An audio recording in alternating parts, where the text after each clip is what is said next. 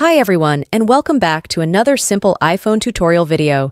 We're going to show you how you can turn on or enable the screen distance feature on your iPhone. Apple has introduced this feature with iOS 17, so if you want to enable this and use this feature, your iPhone should be updated to iOS 17 or newer.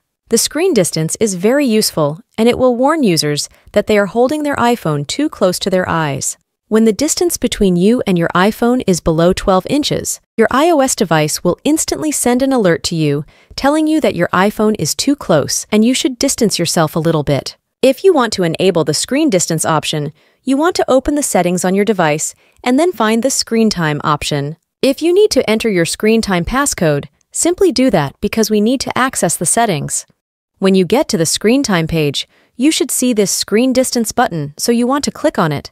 And just make sure to enable this screen distance toggle at the top of your screen.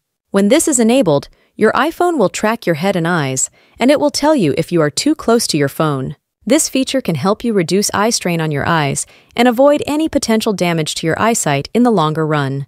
Keeping your phone at a safe distance will help you, so make sure to enable the screen distance option on your iPhone, and make sure you check out my iPhone playlist from the description of this video if you want more similar iOS tutorials.